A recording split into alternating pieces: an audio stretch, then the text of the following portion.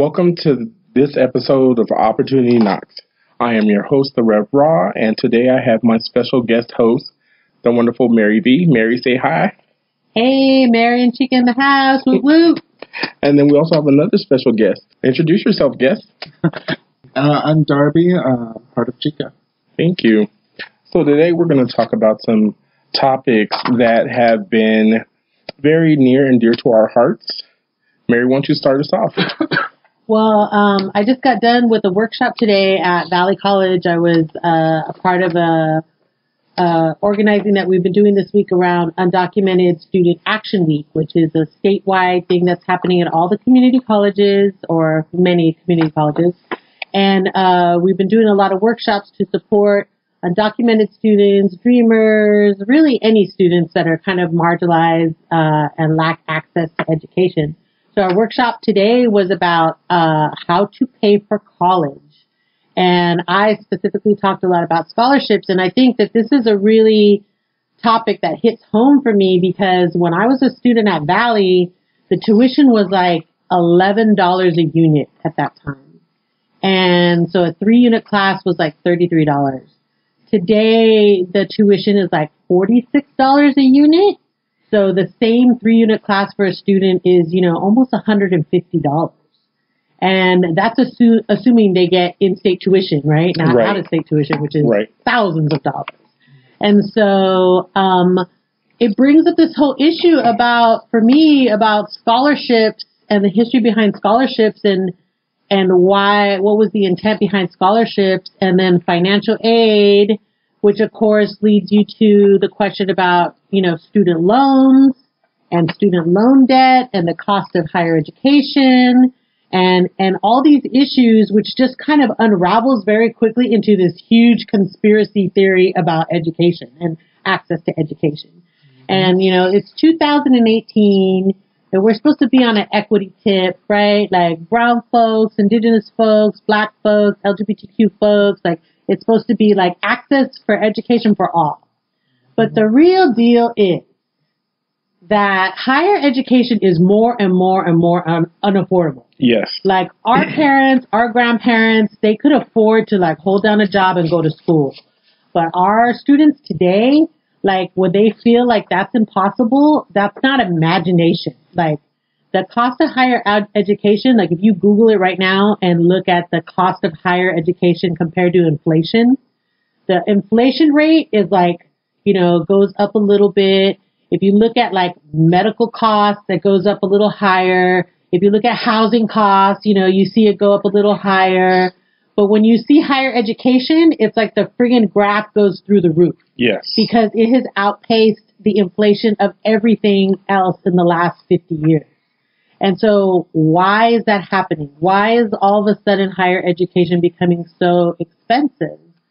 And supposedly we have all these aid programs, but it still feels inaccessible to really poor folks, Right. So why? And it led me down this path where I started researching scholarships and I started figuring out, okay, so back in the day, scholarships was like something where wealthy people gave money to other wealthy people. I don't know if you all knew this, but this was like a very class thing. Like white folks and wealthy folks who were already rich would give scholarships to other wealthy folks so that they could keep higher education like in the higher class, in the upper class. Mm-hmm. Were they tax exempt? Were these all tax deductible? Yeah. Like, so they would provide funding to other wealthy folks. And then so when the colleges started getting on this diversity thing and equity thing, then all of a sudden, okay, now we have to have scholarships for brown and black folks and LGBTQ folks and Native American folks and all these other folks. Then all of a sudden, the cost of tuition doubled, tripled, quadrupled, quintupled, we just kept going. And it's because as the scholarship movement became more about equity, they had to find another way to keep people of color out of the, college educating class. So that ends up turning into student loan debt, right? So, I think anybody who's taken out student loans, knows what that looks like and what that feels like. Yes. And it's to the point now where our youth, who are brown and black, you know, who are undocumented LGBTQ, they have to take out these huge amounts of student loans to graduate, and sometimes they can't even get all the way through their programs to get like a good paying job. So they end up working at a warehouse to pay off their student loans instead of a career, which they've been promised as a part of their degree. And it's like this big ass conspiracy. Like, so Mary, can I pause you real quick and kind of go back? So at the community college level, like, are students having to take out loans there now as well? Well, at our particular community college, we don't, for a long time, we didn't do student loans, but yeah, I think students, do take out loans because even if they don't take them out at the college, they can go to like Bank of America, Wells Fargo, and take out private loans. And a lot of students do that so that they can afford textbooks or because their financial aid doesn't come in on time. So the reality of it for students is like the loan debt is literally crushing them. Like I saw this cartoon image once of this student, you know, like kind of like the Atlas man, but instead of the globe on his shoulders, it was student loan debt, like a giant bag of student loan debt, you know. And I think that's the reality for most students is like they can be awesome academically, they can be like hard workers, they can be like all these things, but at the end of the day, that loan debt is just like, it's so demoralizing and so crushing to your soul, and it just makes folks feel like, why do I even bother going to college? Well, and I think the thing that people don't often think about is we were given this false promise, if that makes sense. I remember in high school, it was so forced upon me that once you finish high school, you know, you'll be able to go to like your community college. And for me, yes, that was free. But the minute I got into higher education, going to Cal State, that's when the loan debt started. And I was lucky at the time to get out with my bachelor's and only $10,000 in loan debt. But to go back for higher education, because again, that's that weight that people put on you, that, you know what, you don't want to stop just at a bachelor's. You want to get that higher, that more advanced degree, because there are all these jobs that are out there. You know, that they tell you, when you look at the country, there's only 3% of people that have like a master's degree or an advanced degree. So that means that you have this promise of the amount of money that you'll be able to make. And in reality, that's not really what it is. As I was telling you before we got started tonight, I went and started my MBA. In a year, $50,000 in loan debt. $50,000. And that was because I was in the College of Business, and their program, they had like a campus fee or something that was like $869 a unit. So added on top of tuition, this other amount. Whereas for the rest of the campus, I think it was only like $29. It was something insane. But it was because that department was supposed to be one of the best in the country. And now I have this additional $50,000 in loan debt that I'll have until I pay off. That's the principal, not the interest? That's the principal. And what's the interest on that? That's ridiculous. So every year right now, it's anywhere from $1,200 to $1,500 or more. That's interest that's added each year. So right now, and keep in mind, I changed grad programs. So now with being in seminary, that's another $20,000 to $30,000. So I'm close to $100,000 in loan debt right now. Yeah, so this is really the thing, like, I really want to talk about, right? Because when you really unpack that, you know, just imagine you go to school for 4, 5, 6 years. You do everything they tell you to do. You get your degrees, you do it all, right? And then you graduate from your school, you know, after, like, let's say you pursue a master's and you've been in school, 8 years, something like that, 9 years maybe. And that's if you're lucky, right? If everything went perfect, you know, and then you have, like, some crazy amount of debt, like, $50,000 to $80,000 of debt, you know? And it's like, for most people who live in our hood, like, we're talking about San Bernardino here, right now, like, for most people who live in our hood, that's like you know, some people don't earn that much money, you know, in a year, like their full-time salary. So how are folks going to feel that education is an option for them if that is what it's built on? And I really feel like one of the, just to add more to the conspiracy is that, you know, that the loans are like the number one option. You know, like you get the financial aid from FAFSA, and then whatever's unpaid, they're like student loans. They push it automatically. And the reality is there are tons of scholarships, but there's no information readily available to most students about scholarships. So let me give you a hardcore example. At Valley College, we have 12,000 students roughly at Valley College.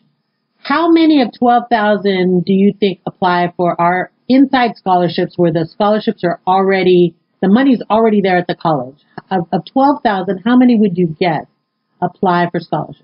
I'd say less than 1%. Yeah. Yeah, you'd be right. Like, it's like something between 250 to 350 students apply for scholarships out of 10,000. That's insane. That's insane, right? And it's like, I've been talking about this for many, many years. Like, we used to have a fully functioning scholarship office, a scholarship person.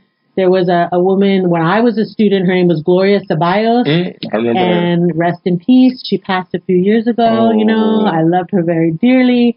But she dedicated her whole life to giving students scholarships and studied them, and you know, knew this was before computers, right? Like, she knew these scholarships off the top of her head, the organizations, and she worked to memorize this information. You could literally walk up to her, tell her your major, and she would rattle off 10 scholarships for you to apply for. You know, better than Google. Right. And it's like that has not been in place on our campus, you know, for years. And I think that we have to get back to a place where we start telling our students, you know, that investing in their education is the best thing we can do as a community. And that means we got to fund scholarships. We got to create scholarships. We got to promote scholarships. We got to make sure we apply for scholarships. We got to do all that so that we are not doing this crazy loan debt and that we are not just saying it's okay for them to keep jacking up the price of education and just jacking up the amount of loan debt that we have. Because right now, that's the society's solution to education. And I think that that's one of those things that really catches people, because I'm not sure everyone is completely aware of what that process looks like. Because I remember as a student, that was around the time when I ended up messing up my credit, because suddenly, I don't know if you remember this, they used to have people on campus passing out credit card applications, knowing that people needed, you know, to get these funds, whether it was for books or other things. And some people who were in need, they'd get those credit cards and max them out and then not have no way to pay them off. Yeah. You know what I mean? And it's like this trap that's being set where it's like, you come out, let's say you're young, maybe 18 or even 17 now with the influx of students, and you have no experience. You don't know what credit is. You don't know how these things will impact you. But suddenly, here's this free money. Just apply. All we need is your social.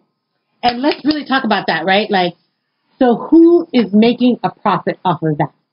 Who is making a profit off of the student loan debt? Right. And the tuition being 5 times what it was when we were in school. Right. Who is making a profit off that? Now, are you just saying big business, or are you saying like the campus? No, it's definitely not the campus. I can tell you that. I've been there on that campus 20 years, and I have not seen that flood of money come to our campus. It's the corporations, right? It's the banks, the big banks. And just like we always use that hashtag same villains, right? Hashtag same villains. Here you go again. The same damn villains, you know, are behind this, which are the same villains who are funding pipelines, the same villains who are building warehouses in our hood, the same villains who are making sure that, you know, Walmart stays ununionized. Same villains every time. And it's just crazy because, you know, I think back to, you know, getting out of the Valley and then transferring to Cal State. And again, I just had this dream that, you know, once you get there, you'll get the education, you'll be able to get out and get your job, your dream job. And in reality, that didn't happen. And there was no one there to basically pick up the pieces afterwards. I had to figure it out on my own, what I needed to do. And for me, that was to get a job and literally looking around. And my first job after that, I worked at Bed Bath & Beyond. That was not the business because I had went to school all that time, got all that education, and I probably had more education than a lot of people that were there. And nope, that's where I ended up. And that was so humbling because you realize, okay, this education, it's important. You're supposed to do this. You take on this debt. But in reality, what happens after? Yeah. And I think that's part of the cycle, right? Like the idea that you're going to be trapped working in a non-unionized job, in a job that is like, you know, very like barely making ends meet, barely paying off your student loans, very that abusive. You're always just doing the minimum payment so you can't pay down the interest. Yep. And you stay trapped there. Yep. So then what happens is the folks who don't have to take student loans out, they graduate without any of that. Yep. They don't have any of that baggage, and they can, you know, wait for the perfect job to come along and go after that career and do all those things that folks who have that kind of debt really just can't do, and or it's very rare. Right. And so it's like it goes back to that whole thing of like, you know, how do we solve this issue? And I think I'm not one to be a conspiracy theorist all the time. Right. But this is one of those situations where I legitimately think it's a conspiracy. Like you connect the dots on this. Higher education was always supposed to be for the higher class. Always. It was always meant to be like that. Just even look at Latin America. You know, just Mexico, anywhere. It's like, it's about having the money. It's about having the you know, everything's private. There's no public schools. Mm-hmm. And then if there is anything public, scholarships, that still falls into the same big business. Mm-hmm. It's ridiculous. It's worldwide. Mm-hmm. Worldwide. So I think like what we got to do is like really pay closer attention to like the people who are making those decisions. Like when we start to see tuition fee hikes, like we have to like adamantly oppose that. Mm-hmm. You know, we can't let the legislator or the board of education or whoever's making those decisions continue to make those decisions on the backs of our youth, you know, and especially our youth of color. And then at the end of the day, I think we've got to do a better job of funding education ourselves, like, you know, by creating our own community-based scholarships and also by kind of dismantling, you know, the education system. Like we're here at a community space right now. There's no reason why we can't teach Chicano history here. Right. There's no reason why we can't teach, math, reading, you know, like, you know, hands-on skills. Like we can teach that here as well. Mm-hmm. I'm not saying to replace the higher education institutions, but we definitely need to spread education more into the community in a way that's free and accessible to everybody. And I think, you know, to piggyback on that a little bit, that, you know, with us talking about how scholarships are and how they're set up, I mean, I think this is also the space where we need to find someone to be the perfect resource that will know what all these scholarships are and walk people through the process and just let them know, look, when you go to this campus, they may not be here for you, but we're going to be here for you.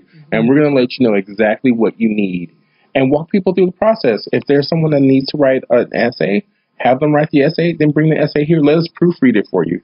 Let us, you know, work on resumes for you. Let us give you these skills that you're going to need for the real world.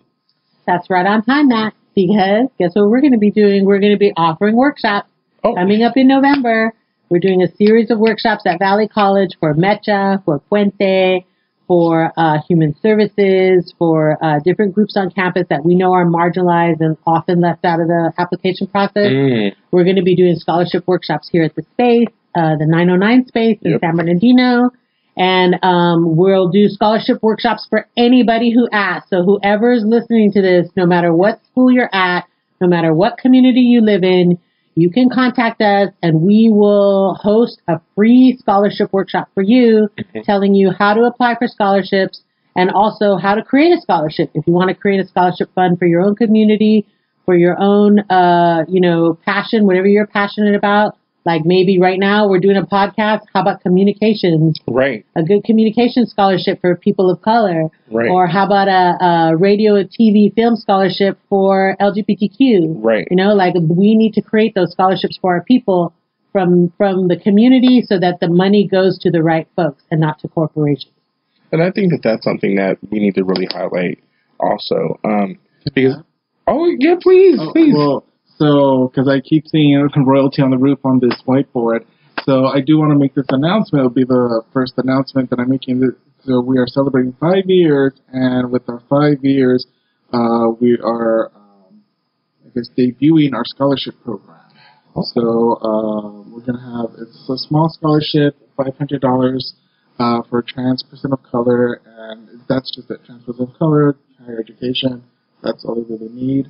We're going to get into logistics of that more with, the board of directors and what have you, but that's one of the announcements that we'll be introducing, and which goes with what you're saying, LGBTQ focused. So the plan is to grow, to have multiple small scholarships and and then we get into bigger and bigger and bigger.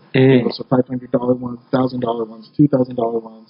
If we can even eventually go to full scholarship rights for trans people of color, then and that's the ultimate goal. But I'm glad that after 5 years, we're actually getting enough funding to push to just have even a few $100s to put aside for somebody to help prevent this, even if it's a credit card debt. Sometimes you're getting in debt for $500 per bucks. Right. So let me add to that too. Is at Valley, we started a regional scholarship in honor of John Trudell. And if those of you who don't know, Google John Trudell right now and listen to his poetry and spoken word. He's one of our Native American alumni from Valley College who learned radio, television, and film at San Bernardino Valley College and went on to start AIM Radio, where they occupied Alcatraz Island, and as a revolutionary organizer for Native community. He was part of Smoke Signals? He impacted tons of people. Yes, he was part of Smoke Signals. Oh, was he the one that wrote John Wayne's Teeth? Yes, and so it's like... Oh my God, I love that song. I'm Googling him like you told me to. And so that scholarship, we have a special poetry festival every November called the John Trudell Poetry Festival, where we feature some poets. This year we'll be having a guest poet from Puerto Rico. And we also do some fundraising there to actually raise money for his scholarship.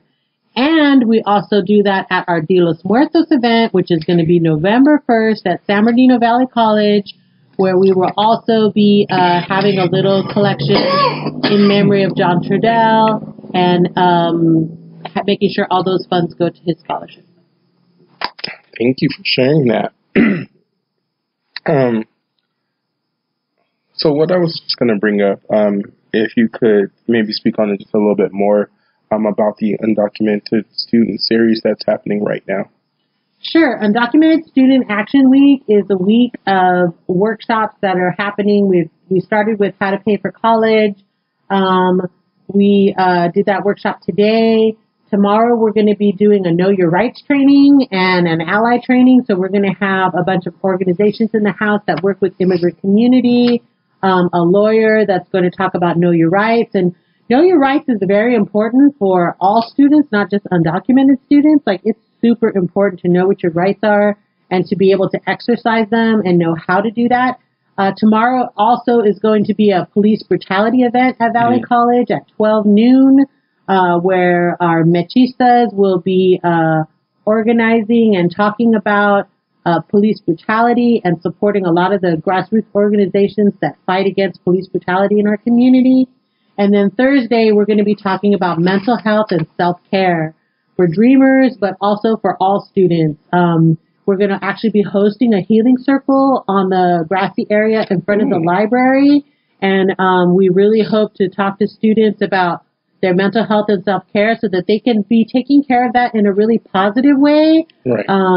And not doing things like self-medicating and other things that are just going to lead them down a path that could be very harmful for them, and giving them basically just more tools so that they can deal with their mental health in a more positive way, and also to kind of break the stigma out of that so that we can talk about it and share with each other all of our struggles, no matter where we come from. And then we're closing out the week with our Advocate with Art, We had Fabiana Rodriguez on Monday at the college, who's the person who created the Dreamer butterfly that is commonly used. And so we've been doing a canvas all week with handprints, which will be made into butterfly images. And then that will be on display in our Dreamer Center at San Bernardino Valley College. So we invite you to come down any day. Most things are starting at like 11 o'clock, 11 or 12 around there. So if you come around your lunch hour, you can pop in and get some great information and enjoy some snacks with us and do some art with us and even get some healing and mental health self-care. So with that being said, let's talk a little bit about two specific measures that are impacting the Inland Empire, or specifically San Bernardino. Those are Measure W and Measure X. So I was telling you earlier that I Googled the basic information about Measure W, which says it's an ordinance imposing a cannabis business tax of up to $10 per square foot for cultivation and up to 6% of gross receipts on other businesses operating in the city of San Bernardino. It's estimated to initially raise between $810,000 to $2.4 million annually, with the funds staying local for unrestricted general revenue purposes, including but not limited to police services, street repairs, parks and library services, and it will stay in effect until changed by voters. With Measure X is about limiting the amount of actual growth facilities that can be in San Bernardino and stores. If I'm not mistaken, the current number is 17 that they'd be able to, or that we would be able to have in the city of San Bernardino.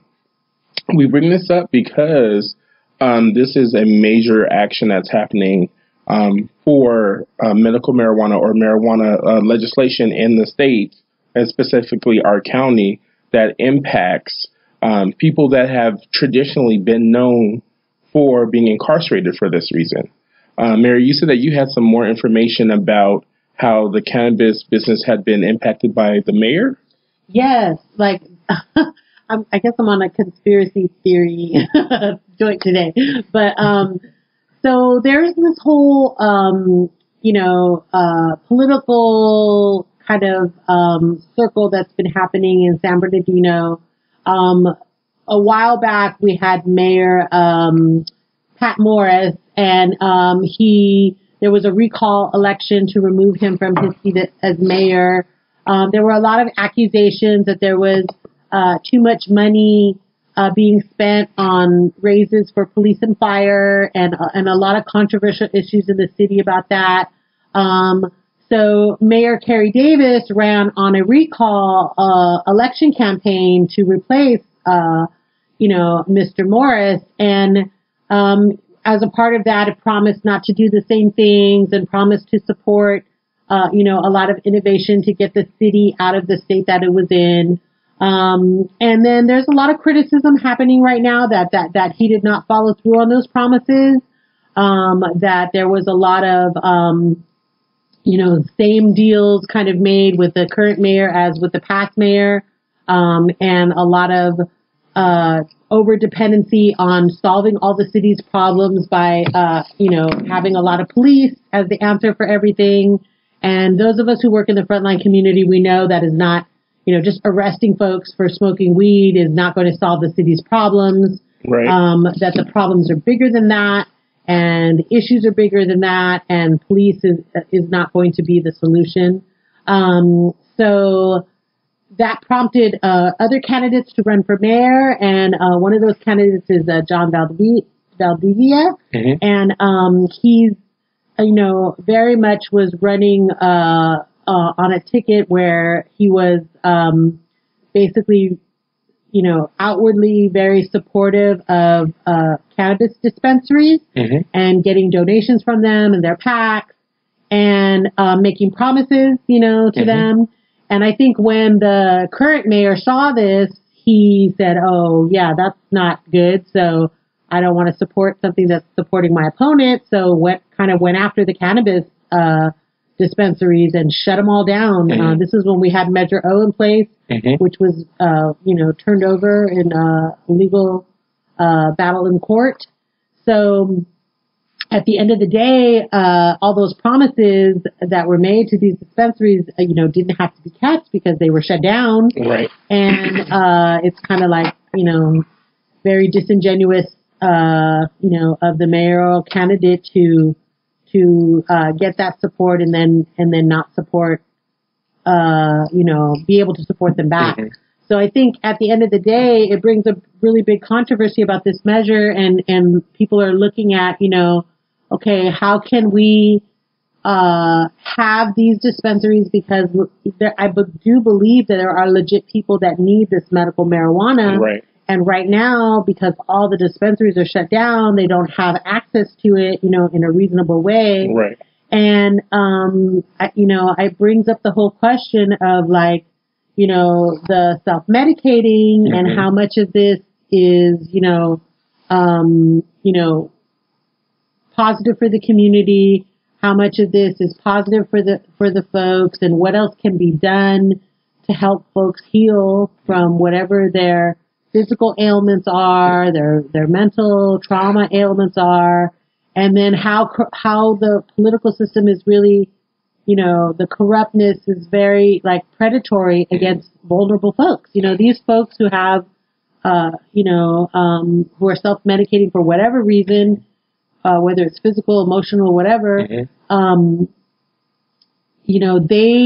They are being used by mm-hmm. the political candidate, for the purpose of power. Right. And I think that that's very sad, because our leadership should be focused on, what is going on where so many people are having so many health issues. Mm-hmm. Like, is it the environment? Is it the air quality? Is it, is it the food that we're eating? Like, right. Is it having a lot to do with poverty? Where are all the services to help people, instead of just putting all this attention on dispensaries and kind of villainizing dispensaries mm-hmm. as the bad guys? And I just feel like, all they're really doing is people are trying to survive and people are trying to cope. Can I throw something out there real quick? Yeah. And I know we didn't necessarily talk about this, before the show, but something that makes me think about is the prison industrial complex. Oh, yeah. And how right now, because cannabis is legal, there are so many folks that are working to get people that have been imprisoned for cannabis released. Oh, yeah. Mm-hmm. And a huge part of that is, many times that they say people were in prison because of mental illness or something. Mm-hmm. So with all these changes that are happening, what do you think that's going to mean for us if we were to see that cannabis can be used just like any other medicine, if that makes sense? Because then we're going to have this influx of people that come back to society. Do you think that that's something that can be beneficial for us? One of the things I always talk to people about, whenever we're talking about medicine mm-hmm. in general, especially from an indigenous perspective, right, is any medicine can become bad and toxic. Mm. If you gave me like 10 gallons of water to drink right now, water is life and I love water and it's good for you. But if you gave me 10 gallons to drink right now, right. I could literally poison my body by drinking too much water. Oh, yep. That's true. So it's like the villainizing of any medicine, is just really a distraction from the real conversation about why people need medicine to begin. Oh, it goes back to genocide. Yes, it goes back to genocide. It goes back to trauma. It goes back to police brutality. Yes. It goes back to poverty. It goes back to social stigma. We can't get that hope internally because our moms, dads, grandparents, etc., our elders are stigmatized. So right.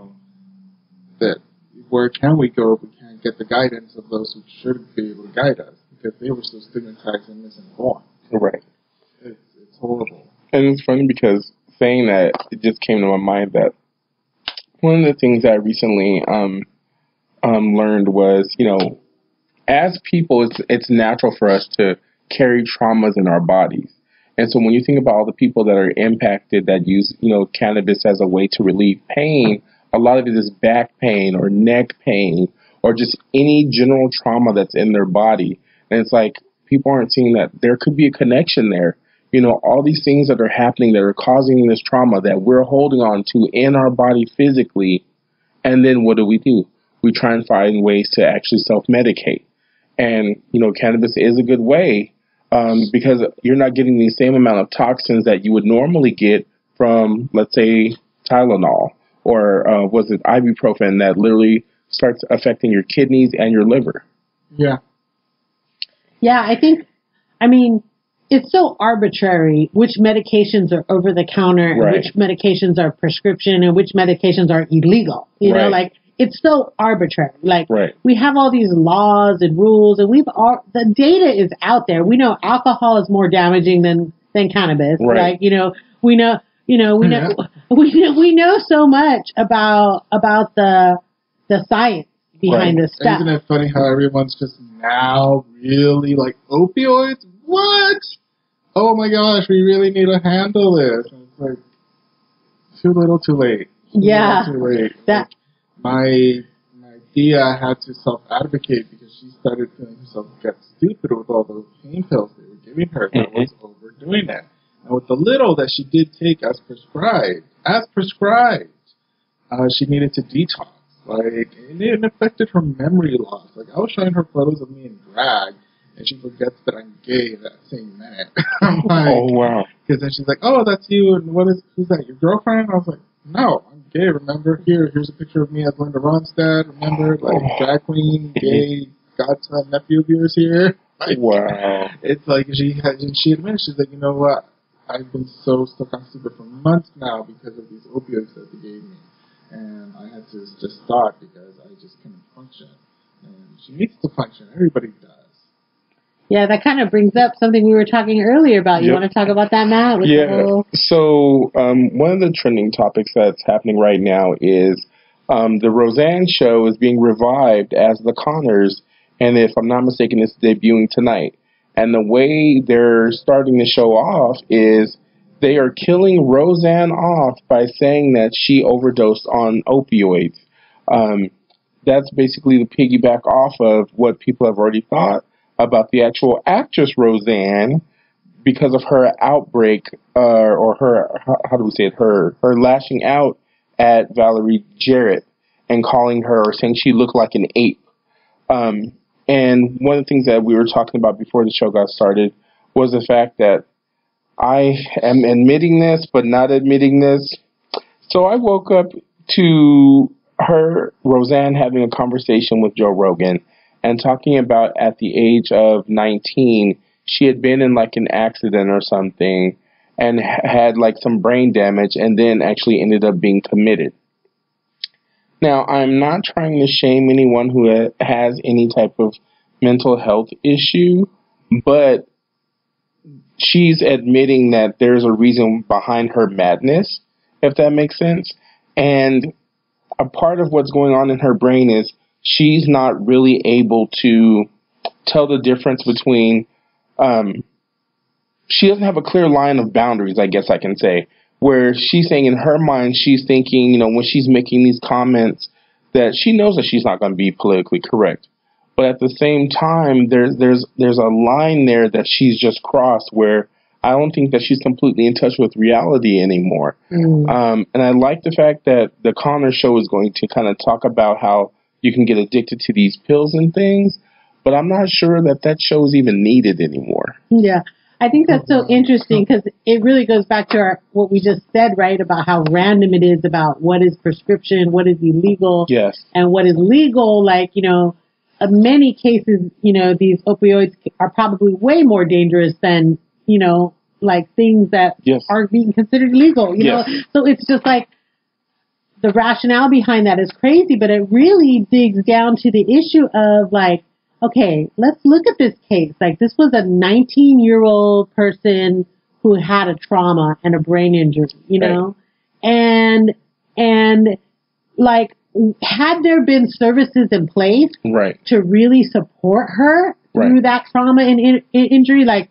good, free mental health services for everybody, regardless of health insurance and health care, you know, like, or if there had been the access to the right doctors, maybe the answer wouldn't have been just to dope her up on some medicine and then let her out the door, on her way. Right. And I think that that's indicative of what happens for most folks who end up self-medicating. Yes. Because they don't have access to the Mayo Clinic and they don't have access to health care probably 80 or 90% of the time. Small Kanye. Yeah, exactly. And so they go to, to these other forms to get some kind of relief, self-relief. But there's a really great book that I want to point folks to. It's called Post-Traumatic Slave Syndrome. Ooh. And it was written by Joy DeGruy. Oh, she is amazing. Yes, Dr. Joy. Yes, Dr. Joy. And I had the immense privilege of seeing Dr. Joy at the National Conference of Race and Ethnicity, where I went with some of our folks earlier this year. And the book is amazing, but it basically digs down to the whole idea of intergenerational trauma and PTSD and how that, comes from slavery. Mm-hmm. But it's so easy to unpack that to all types of different people, to indigenous people like Darby was talking about, who went through similar forms of genocide and trauma, to women, to LGBTQ folks, always suffering genocide. To Chicanos. I mean, we could just go down the list of all the folks who have had those types of experiences. And once you start to understand what the mental health impact is, not just on the individuals experiencing the trauma, but the generations after that, you start to really understand, hey, again, connect the dots. This is some kind of conspiracy. Right. Yeah. And it's true. I mean, it's grossly impacting, I'd say, people of color more than anyone in the world. Just look at the way a lot of people of color can similarly joke about their childhood physical discipline. Yes. And it's like, and if you go back, that wasn't really the norm prior to white colonization. Like I told you last night, Mary, like I had an aunt who, love her dearly, ain't naming names.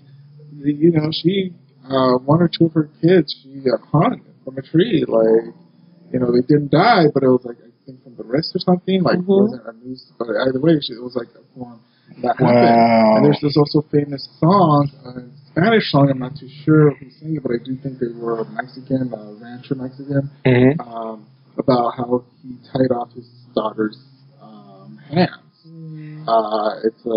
It was really popular back in like whatever 90s Mexican Spanish station my parents would listen to, but it would be like constantly played, and I'm like, Appa, is that what I think it is? And he's like, yeah, like the singer's singing about like how he took it overboard with disciplining his daughter and like tying her up around a post and leaving her out there for too long that her hands lost circulation, and it happened. She died. Like she didn't die, like she had to live like that now. And he has to take care of her even more.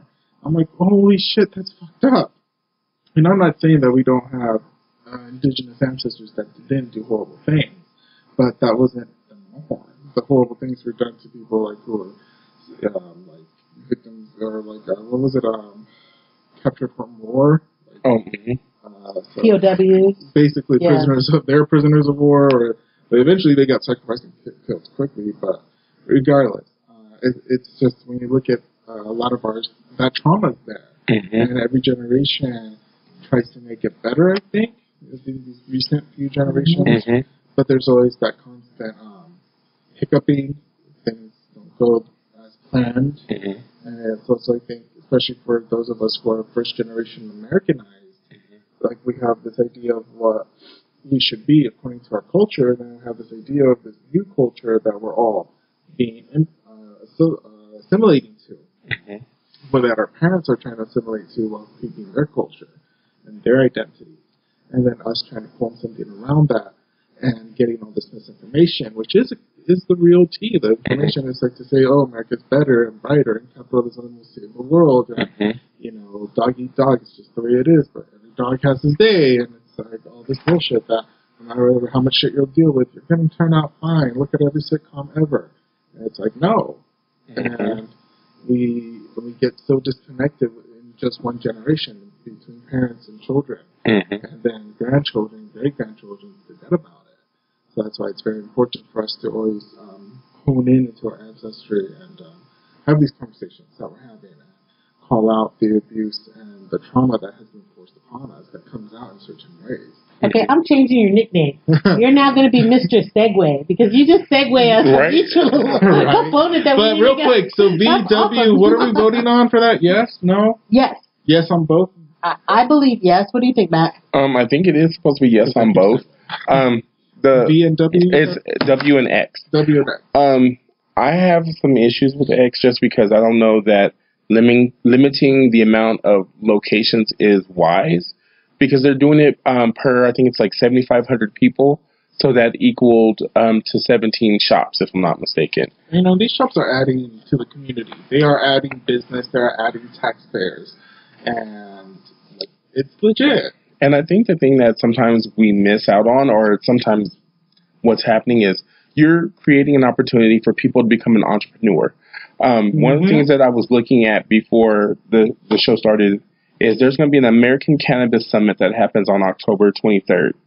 The problem with that, though, is it's all white. Or from what I'm seeing on the internet, is it's all white. Y'all know Coca-Cola wants to do weed-infused Coke, right? I heard that. Yeah, talking about white and big business. And again, you know, we talk about these marginalized communities that have always used or always had cannabis around. Suddenly, you know, now that it's legal, these big white businesses want to come in and take it over. I mean, I think Mary, we had talked about kind of how we see that happening here in San Bernardino. Yeah, absolutely. Like, I totally get your concerns about Measure X, and we've been talking about a lot about this in the community.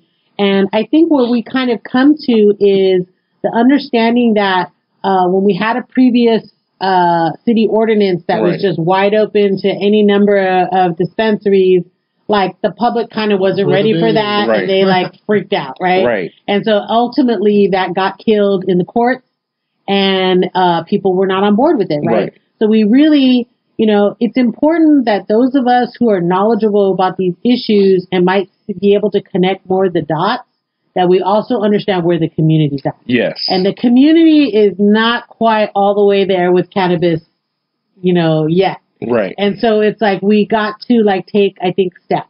And so the way we're looking at Measure X is it's a good step to start with these 17 locations and then hopefully have some good experiences, definitely making sure that small businesses are there and represented, that it's not just taken over by cannabis corporations. As I understand it, there is like a kind of advisory board that is involved with this initiative. And that a number of folks who sit on that board are small business owners and not corporations. And so as long as we see that balance there, where there's more small business than there is corporation, I think we'll feel pretty good about it. But the concern is definitely there that we do hope that this piece of policy will end up with another policy that opens it a little wider and a little wider, especially as we in the community do our job of raising awareness about how cannabis has been villainized, right? So that means we got to start talking about hemp. We got to start talking about the environmental sustainability factors.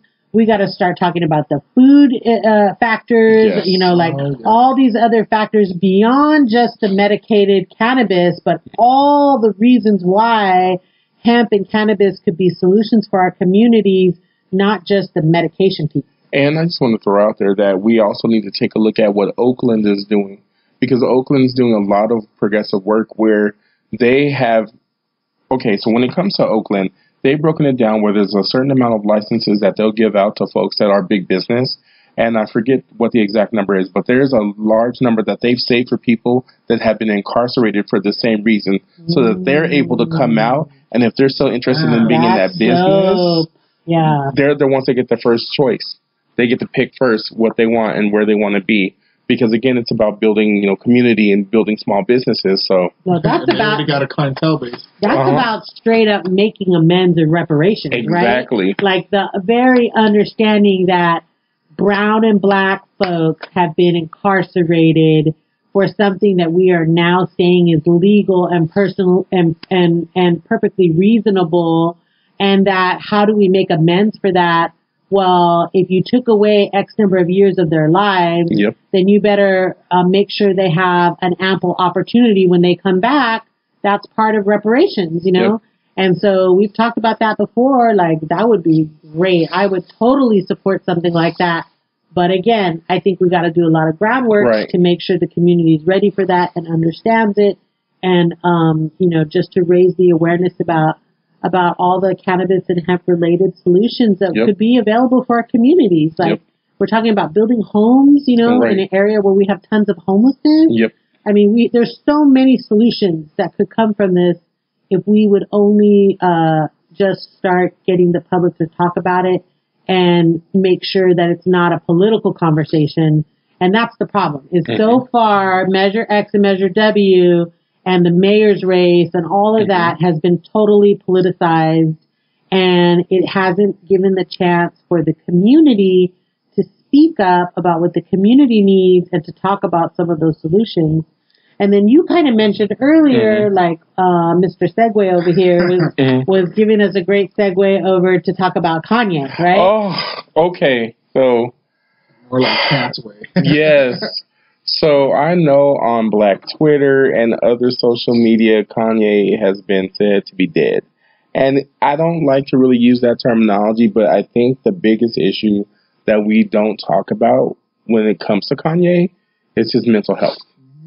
Like right now, you know, he was on Saturday Night Live, and I watched the episode. And first of all, he comes on the show. He brings 3 different musical guests, which they don't always do, but you know, sparingly they'll let that happen. The songs that he chooses to show on the show are not TV ready per se, just because they're maybe 2 to 3 minutes long, but the majority of their lyrics are all have expletives. So all cuss words. So literally on the spot, they're having to adjust. Then he goes on to have this rant at the end of the show, which if you saw it live or if you caught it the first time it aired, you got to see the rant. If you didn't catch it and you see the replay, they've edited his rant out just because he goes on this whole rant about Donald Trump and how his MAGA hat is his Superman cape and how the cast and crew of Saturday Night Live bullied him. And then last week, Pete Davidson, who's one of the cast from Saturday Night Live, said that no one gave him trash the whole week that he was there rehearsing with them. Nobody cared. Now, they were uncomfortable, but it was just this whole thing that he was on, and then, you know, he's rambling, and then he visits Donald Trump. And he sits there, and he starts to ramble again, and talking about what it's like to be fatherless, and how, you know, the black youth are impacted because their fathers aren't home, and then how he's so proud to know Donald Trump. And again, him, you know, wearing that hat and him wanting to hug Trump. And, you know, people are sitting there looking at him, and these cameras are just flashing because they're realizing that he is insane. He is insane. And no one is telling him or pulling him away or turning off the cameras to say, this guy needs help. You know, it's like everyone kind of talks about it, but no one is physically taking him to get the mental help that he needs. I'm all sorry for the rant. It's just, I just am frustrated. Like, that's people of color, especially men of color and black men of color. Right. That's mental health stigma in action, right? Like, yes. Like, I definitely can relate to this. Working in the community, in the frontline community, where we have sometimes folks, you know, really in an unhealthy place with their mental health, you know, and it's like, you know, the sheer numbers of folks who are struggling with suicide, with self-harm, with psychosis. I mean, it's just, it blows my mind, literally blows my mind, the sheer number of folks. Right. And to understand that those of us who don't struggle with that is an incredible amount of privilege, an incredible amount of privilege, that we have an obligation to really lift the voices of those folks. Now, here is someone who's struggling with mental illness, but also has an incredible amount of privilege, right? Yes.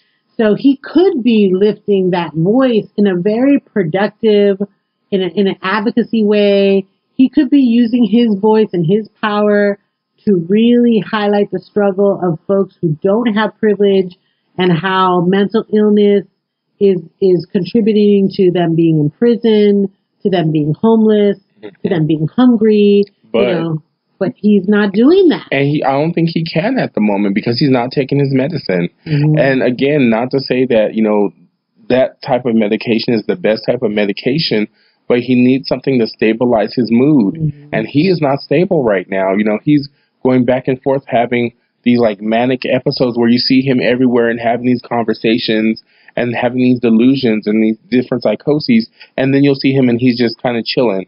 And that's when, he's coming back down. And it's like, again, no one's literally grabbing him and saying, look, we need to put you here. We need to get you on something so that you can at least get stable again. So what you're saying is no one basically loves him enough unconditionally to keep him from harming himself. Yes. And that's the celebrity life. That's the celebrity life. Right. Like, you have to really be peculiar about it. We're in the generation where people are famous for being famous. Yes. And we're all about, once again, the dog eat dog. Everybody has their day, etc. And that's just like, oh, he's just the one who's down. Mm-hmm. But it's like, it just goes to show, now imagine somebody who doesn't have that access. Right. How horrible that is. And, he brought up about, like, fathers not being there in the black community. Well, it's like, wow, like, hello? Like, you're hugging the person who's keeping that. Right. Like, and I understand. I'll totally be like, okay, cool, like, that's your mental health, whatever. Personally, I've never been a big fan of Kanye he's been very patriarchal. So anybody who's like that, whatever their gender or their oppression may be, whatever their identity is, if you're very patriarchal, I'm just like, whoop, water off the duck's back, whatever you say. But seeing all this and seeing how it impacts people is very eye-opening. Mm-hmm. But yeah, it's just this is also like, okay, check in on your black friends. Mm-hmm. Check in. If you ever want to play that black friend card, do it to check in on them, especially during this time. And I think the thing that hurts and is hurting the culture with Kanye is Kanye was supposed to be this visionary. Kanye is the one that, came out on, what was that? I forgot that show, but he basically said, that George Bush didn't care about black folks. And that was during a time when people were afraid to say anything, but he was the one that was willing to kind of be that voice. And so I think that people are caught up with nostalgia a little bit, saying, that was the Kanye that we had versus the Kanye that we have now. And the Kanye we have now, everyone just wants to say he's a Kardashian, that this is a plot or this is this thing. And it's like, well, Darby, with you talking about how people are being famous for being famous, that's the thing. They're this famous family who has been in the media for, the patriarch transitioning. You know what I mean? And that was a thing. That was a scandal for a while for them, and that kept them going. Because then they got to live out their whole life on Keeping Up with the Kardashians, talking about that and how Caitlyn made that transition. And then, you've had the different daughters who've had the different babies and whatnot. And that was a storyline. And now we have Kanye, who is suffering, and this is their new storyline. So you meant like the Kardashians in general because of the father. Not the Jenners. Yeah, no, I'm talking about the Jenners. What's his name? Rob Kardashian? Oh. Yeah, and since then they've been famous. I thought you were going back there. We were talking about. I'm not going that far back. But. So, like, here's the thing, right? Like, why do we idolize people so easily? Yeah, idolizing people, that's all bad to begin with, right? That's ego. Let's talk about our ancestors constantly chin-checking us about ego, right? Like, I mean, like, I just feel like the thing with Kanye that I think you're really bringing out, though, is the idea of the stigma of mental health, right? Like, that clearly people are so, like, them being nostalgic about him in the past and saying that's the real Kanye, and this person is just, we don't know who he is, so it's like we can just throw him away because he doesn't really exist, doesn't really see the whole person with his mental illness, you know? It devalues him because of his mental illness. And although I deplore Trump and I deplore the idea of like, someone being allied with Trump at the expense of people of color, especially black folks. Like, but at the same time, it's like this person really is struggling with a mental illness. Like our response cannot be to be as bad as Trump, right? Ignoring the mental illness would be something Trump would do, would be like the whole like stigma and participating in that and the villainizing of him would be something Trump would do. So it's like, I don't want to participate in that. What I want to participate in is a real conversation about mental health stigma and how do we help our loved ones, our coworkers, our friends, our community members who are in this state where they stop taking their meds, where they don't do what's good for their own mental health. How can we hold them accountable with love, but also keep the community safe, And this is the ongoing discussion we've been having for weeks now. Right? Like this has been the theme of everything we talk about is accountability with love, and what does that look like? So before we wrap it up, I just wanted to talk about one more thing that came up. The Elizabeth Warren situation and her DNA. I called bullshit on that. Forever ago. Oh my God, when she claimed it, I'm like, anytime anybody claims anything, it's just like, okay.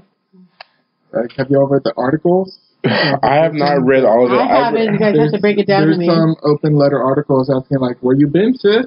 Yep. Like, Standing Rock, pipelines, etc. Like, even Indian Country. I think that's a publication. Yeah, Indian Country, yeah. Indian Country Today, yeah. They, when she was first making these claims, are like, so what's up? Like, so what's up? And it's just like, she curved them. And it's like, and at the end of the day, they're calling her out. Like, 2020 is around the corner. You're trying to be the president. You've had all this backing from a lot of natives, too. But what have you done?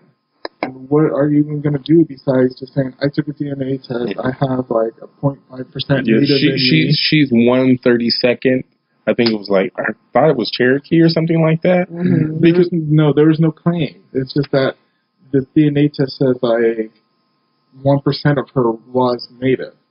And the reason she was doing that, if you remember, is all along when she was campaigning and things before, Trump kept calling her Pocahontas. And so he made, he said that he'd pay, I laughed with it was like, I forget how many million, but there's a certain amount of million that he would donate if she actually had native ancestry. And so now she's done the test and has provided it. And now it's kind of one of those like, okay, what are you going to do now? And then I think, if I'm not mistaken, they said it was the Cherokee Nation that came out and said, we don't claim you. Nobody claims her. Nobody claims her.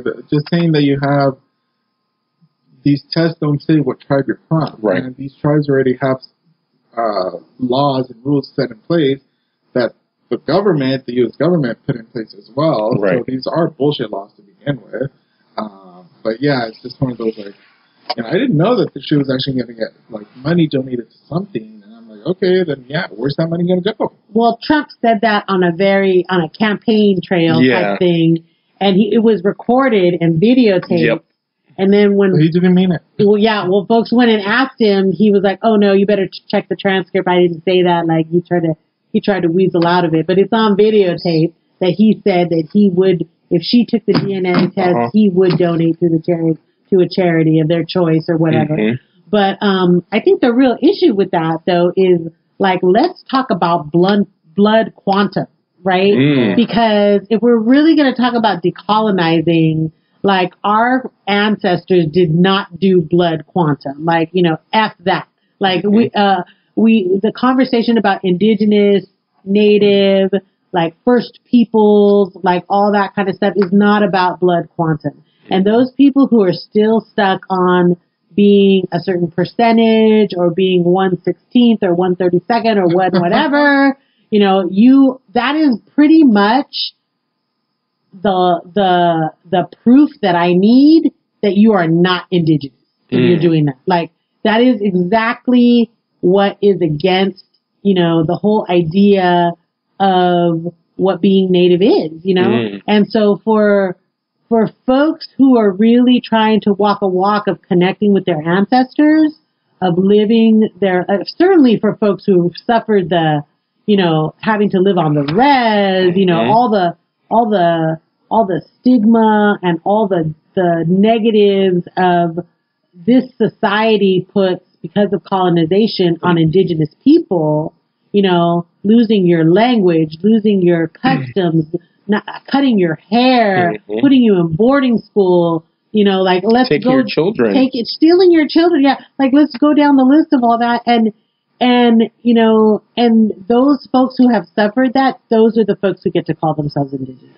And I don't care what the percentage is or the blood quantum or the fraction of, it's all about like, you know, what are you doing to work on decolonization? And if you're doing that path, you know, that is the way that you're going to truly reconnect with your ancestors.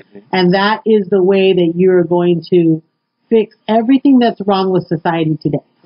And I just want to just say, you know, thank you, Mary, and thank the folks from Chica, because one thing that I have learned with being present and being able to be here is that there's a certain amount of pride that you take in the land and naming, you know, your ancestors and tribes and things that you're attached to.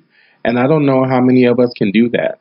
I don't know how many of us know where we come from, and to be able to say, this is the land of XYZ people. Like, this is the Serrano people, correct? Yes, this is Yuviatan, Serrano, Cahuilla land, because our people didn't live in borders. They moved over different regions, and this land that we are occupying is the territory of those peoples.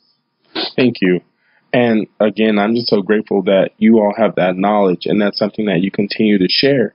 Because again, so many people don't know that. And I think we take that for granted.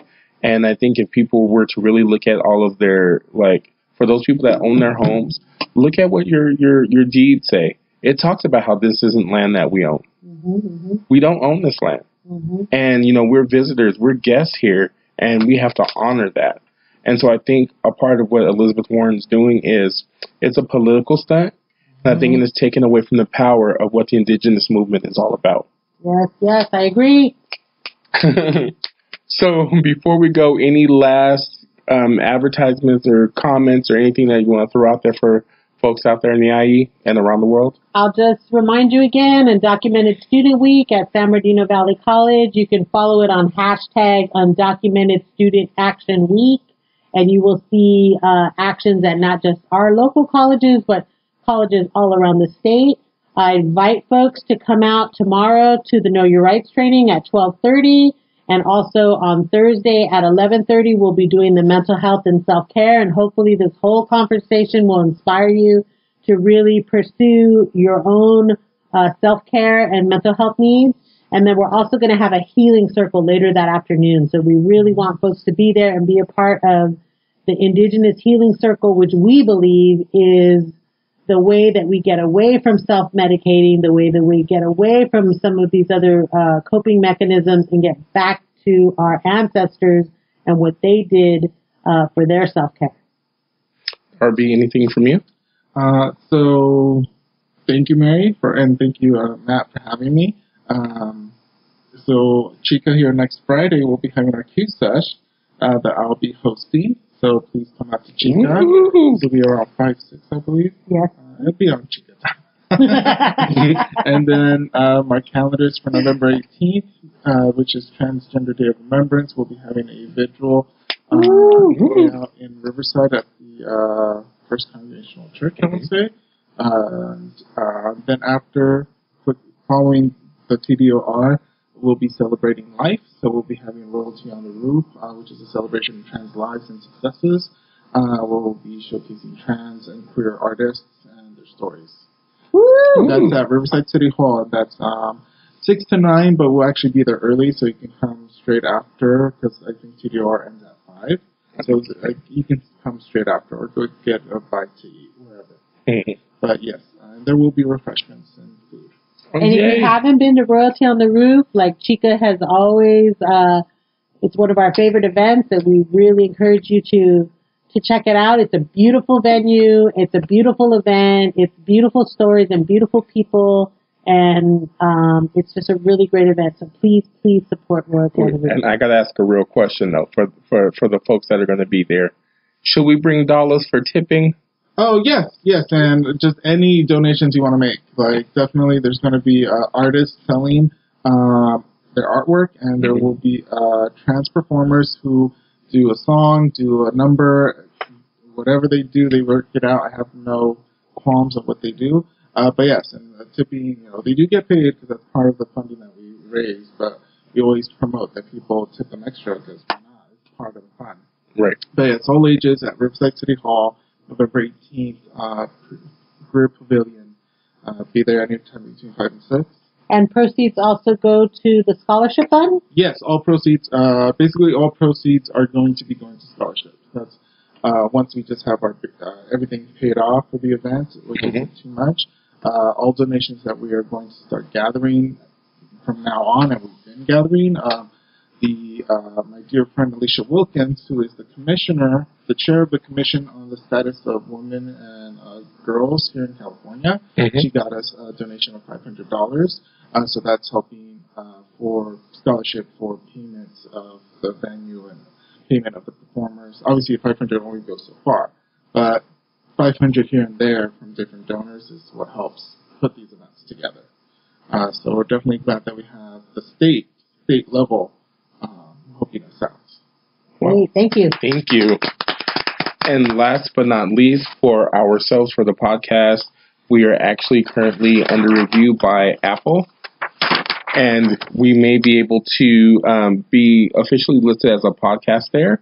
Also, we want to throw out that coming up on October 25th from 3:30 to 5, there's a public forum on Measures W and Measure X, which is the cannabis business tax and cannabis licensing measure.